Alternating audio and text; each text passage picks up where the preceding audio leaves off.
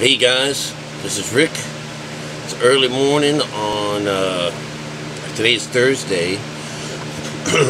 We got a big blob of weather over the island this morning. I'm supposed to get over to the other side on my bicycle, and it's just pouring down rain. Well, it's kind of just drizzling right now. But we got a day of it, it looks like. Listen, I wanted to chat with y'all. I appreciate new people coming in. I think it's really nice. You know, there's for those people that are new that want to know what this is all about. You know, we're not really we're not really talking the Bible down. You know, like giving it any kind of disrespect in a way. But through the years and the centuries of hammering of this idea of religion being very holy, everyone has this idea that, you know, we got to travel lightly around this. But, you know, there's a way of just getting over that, you know, by just knowing that it's not holy. This religion, what we are talking about is religion actually takes you away from this God that we are talking about. It takes man on another trip altogether. Mankind, you know, the individual is trapped within himself. He has to live with his shit all the time. There's no flushing system, and that's really what this winds up being. It's just a simple little bitty maintaining mechanism within our body that we can bring to life through a particular meditation procedure that literally cleans the hell out of you. And it also, the wonderful after effects of such a thing is that it, like a light, like this beacon that they tell us about, it shines on the world around us, and it takes a little bit of darkness out of not just you, but the environment. And so, you know, seeing and feeling this, and now even believing, because we have found a code that helps to identify the writing as being authentic by the way that it was made up mechanically, not just off the top of someone's head. This was like a mechanical writing, almost like it was planned. All right. You know, so, you know, a bunch of guys didn't have God speaking through them, but fishermen and rock haulers, you know, and shepherds. No, they didn't. Even if you had 3, 4, or 5 different writers, you would not get them all writing the same code unless they were doing it on purpose. And of course, our Bible tells us that it is done on purpose, because it is what they call the letter. If you follow things by the letter kills. He says, you know, because the top of the story is kind of mean, kind of convoluted, and a little on the ornery side. And God calls that dark language. I speak in dark language, which means I have what I say is hidden. You'll have to find it. God is not the author of confusion, and what the whole top of that is about confusion. So you'll have to understand that the top of it is not God. Okay? What is inside it is God, just like you and me. Except we have to say that in reality, what is outside, if we do not connect the two together, it just belongs to hell. You know, it's fun, you can do it, it's your choice. God-given choice. But if you had the choice, if you knew there was a choice, would you choose it? Would you really seriously? Yeah. Well, maybe so. I have, you know, but I've known myself through the years to always want to be better. I've always thought I was growing. I'm not the same guy I was a month ago, you know, and then, you know, without any change at all, you know, I always have said I've never been the same guy, even after meeting someone that's real important to me. I never have known them before, but maybe they said something, I heard something, or they reacted, or they touched me in some way that it changed me forever. But anyways, just want to take this. It took all day long of me checking in and finding that video had been stopped for whatever reason. 2.5 hours. As soon as I load it up, as soon as I tell them, yeah, start uploading, The timer goes on. It's going from 57 minutes, you know, and then it's going to an hour and 20 minutes, an hour 45, 2 hours, 2 hours and 20 minutes. It's like, what? You know, and that happens more than enough. It really does. You know, I'll blame it on my computer, I might, but I'm telling you, I'm having a sick time trying to bring this shit up. But anyways, today I wanted to focus on something like, we've been talking about Exodus and stuff, and I'm showing here that it's not real, that these stories and things, all of these wonderful things are found in the Tao and other places that talk about God, or these religious things that we take it as because of our dumbass minds, or because of the way we want to follow. We want to be told what to do. Someone told us how to read this book. No one said you could read it any other way. I catch hell all the time. Oh, you changed the words. No. I read the words, you know, and it says, you know, do not take off the top. It says, read by the Spirit, because the Spirit saves. And so you'll find that everything on the top divides, hurts, and conquers. Whereas the one on the inside cleans house, sets you free, brings back, you know, love. It's a beautiful thing. It's all really nice, and it's a natural thing that happens to us. There's no real hocus pocus or anything like that. Alright, so anyways, I wanted to talk about this idea of the feast. Whenever the Jewish people have a certain feast day, like, let's say, like Passover, you know, that this is the day that they want to remember something because God told them to. And the reason why they have the Eucharist and Holy Communion is because Jesus told them to keep the feast. God tells them, Moses tells them to remember to keep the feast.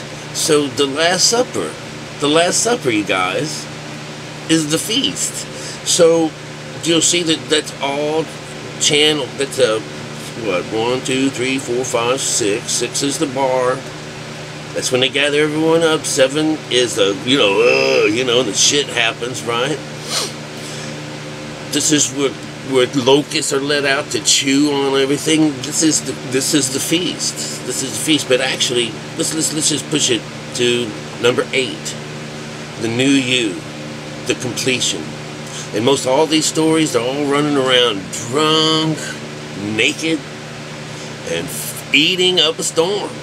That's the feast, because that's the new you. So let us keep the feast, is what they're saying. Let's remember this, because remember to come here, not once a year. How about once a week, once every 2 weeks, once a month? Go up, you know, and return home. Just that's what it means to remember the feast. All right, and to eat this feast, to talk about, to bring it into, this is my flesh. This is my flesh, right? This represents my flesh. This represents my blood. All right, so we know that the flesh of God and the blood of Jesus, or these guys, what they're doing is they're saying that the preachers can bring life into these things, that you are actually going to be drinking spirit. Let me tell you, I've already done that. I can't even think about it. That's drinking poison, okay? Because you don't need to bring anything in you. It's already there. Oh my God, you know? It's just freaking me out, because I used to sit there and do that. I was a cupbearer. Oh my God. Well, I did all kinds of stuff. You did whatever you want, whatever you could do. You did whatever was necessary in church to get the show on, because the show must go on always. So that's what it means to keep the feast. And it's not Jesus, you know. Moses said it too. All these people are saying keep the feast because, you know, hey, don't forget to come on. Got a big banquet planned for you once you finally make it up there. You know, the prodigal son and stuff like that. I woke up with something else on my brain. I wanted to tell you the worshiping one God. Okay, because this is the other part. They say, you know, one of the reasons why Jewish people don't necessarily believe in the Trinity so much is because it's hard to wrap their mind around one God, or one God that represents three energies. And so the best way to go about this is to understand that in order to worship one God is to be whole. You yourself. This lesson is for you to be one with God. All right, that doesn't mean that I'm just going to spend all my attention. I've been given for 2 months now, or 3 months or more. Oh my God, and who knows how many more months and how many more hours and time, or whatever my town is going to go into serving this energy. And in this case, it's like, there's this beautiful energy that would be considered God, but it's the Elohim. It's a male and a female. It's actually in a way that you don't really fit into that part, because matter and this beautiful energy, they coexist together in you. So this beautiful energy is outside of you and it manifests inside of you, and this is where this energy dwells. So there's one of them. Jesus said he's inside of you. And he says, when you ever freaking come inside, you'll find that I'm with the Father, and you're with me, and I'm with you. So you'll see that the Holy Spirit's the female side, the mother of us all. She's there, the Father, and that this is actually their creation. This brain was born in April 12th, 1963. That's where this guy was born, right here.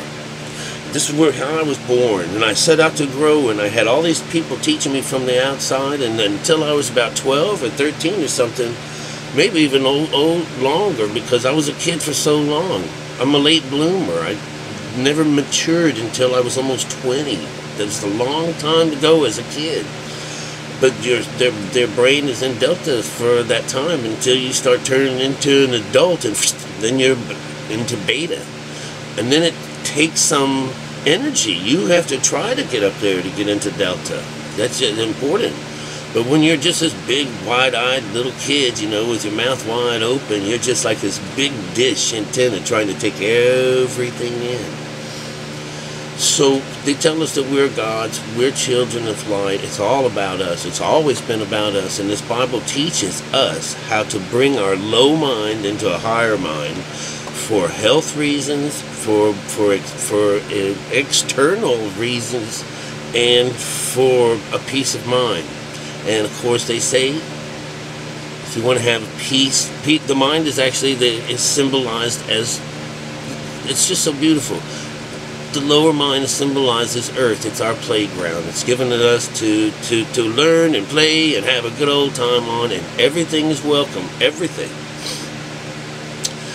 What they consider as sin in these books is delving and laying in the emotions. And of course, when we give up mother and father and cleave to husband and wife, it's our emotions that are dragging us down. So if we drag and we live in the emotions, that's the sin. So every now and then get up and clean the hell out of you. All right? And then it brings you right back down again so you can get some more. So, do our best. Let's do our best. We need more people to understand that three Trinity thing also as being, if you can learn to read this book, this is what they tell you so important. They always say, just read the Bible, read the Bible. Now read the Bible with this code and understand it. Just throw something out in the air. Say, I'm going to look for number 5, and just open the book and say, I'm going to look for the number 6, and you know what number 6 is, and you just find any 6 or 12. Anything that's going to reduce or come down back to the number 6, or add to create these numbers.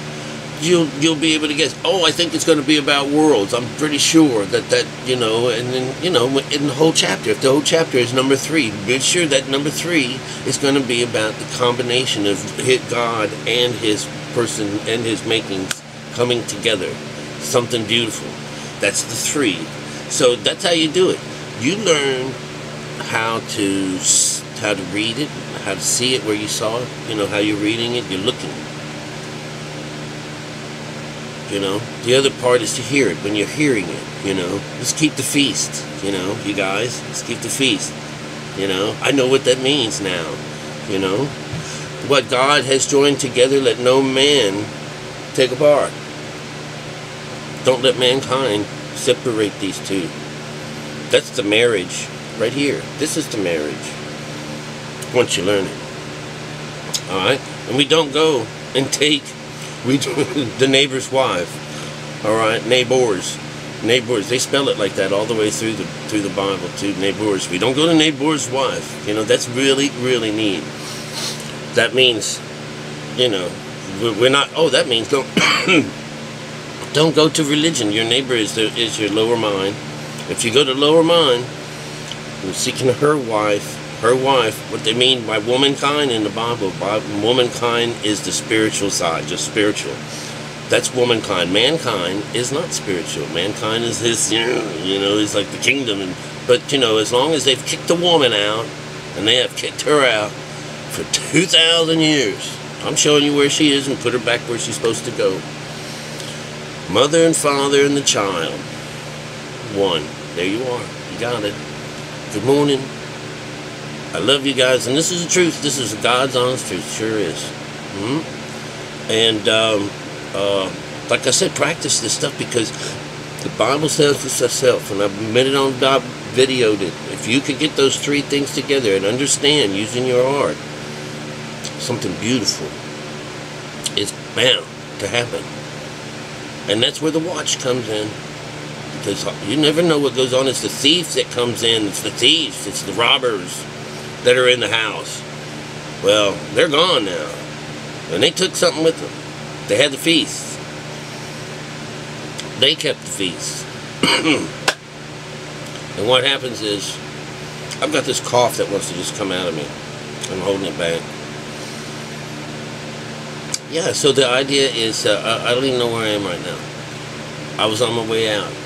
Guys, best to you, and there's more coming. There's plenty more. There's plenty more. It's just interesting how I once said all I'm going to do is repeat myself. And even though I can come up with a different story, you can understand that the repeating part was the plan. That's the law. That's the code. And get there as soon as you can. Practice, practice, practice. Love you guys.